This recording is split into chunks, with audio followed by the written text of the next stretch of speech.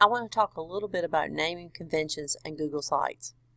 So when you first create your site and you type in the title for your site up here in the left-hand corner, it will automatically add the same title to this page right here. Okay. Now, just remember, this is your title page, your home page.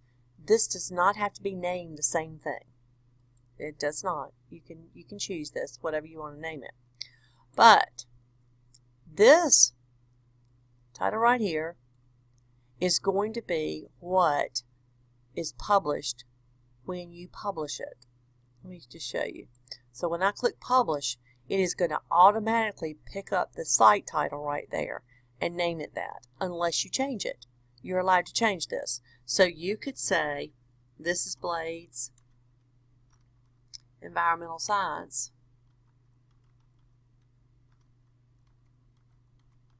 And then you could publish it. However, once you say Blades-Environment-Science, that's the only time you can use that title.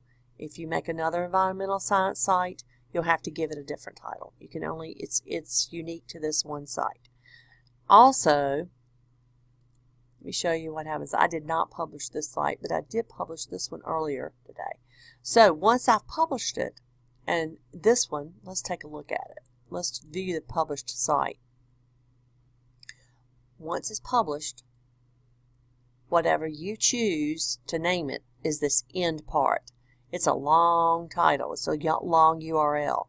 The whole URL takes sites and Google and our email domain, and then it adds whatever you've chosen at the end.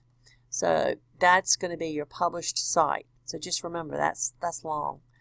But let's go back over here. Once you've published it, you can unpublish it. So you can toggle between a published site and an unpublished site.